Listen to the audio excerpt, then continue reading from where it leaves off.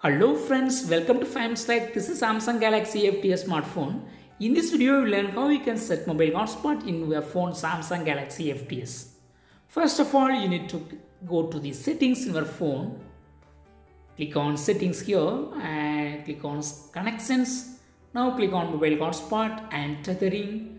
Here, turn on mobile hotspot and now click over mobile hotspot and you can customize some settings.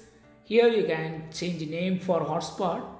Just I give Galaxy A50s and click save. And in the password, just you can set your password or you can set no password. If you delete available password, it will set to none. There is no password. And if you set any other password, you have to use 8 characters minimum.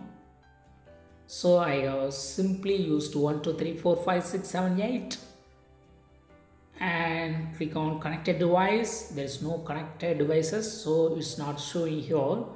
And you have to bring another device to connect to this A50s. Here I have Samsung A30s, and here in A30s you have to turn on Wi-Fi. So go to notification and click on Wi-Fi, turn on Wi-Fi, and it will scan the available network, that is hotspot. And yes, it's showing here. Just click over it and it will ask for password. So you have to give the password that you set in AFTS. Just give the password here and click connect.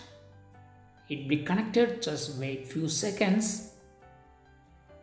Yes, it's connected. Now if you have internet in your phone Samsung Galaxy A58, it can be accessible in A30s too. So internet may be shared through this hotspot.